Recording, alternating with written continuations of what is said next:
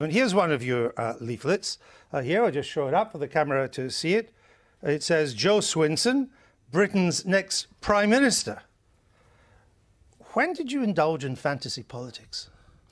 I'm standing as a candidate to be Prime Minister, Andrew. No one stands as a candidate to be Prime Minister. You're standing as a candidate in Easington Barton.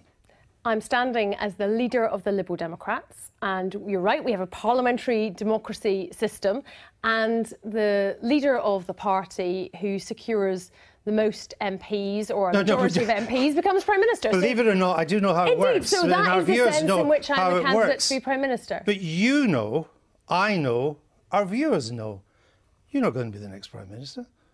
Well, hang on a second, Andrew. We're about to have a general election where millions of people out there are going to cast their votes. We know that. And exactly. And it's not up to you to tell them what they can and can't choose. No, you can't play. I'm not telling them. Yeah. I'm not telling them.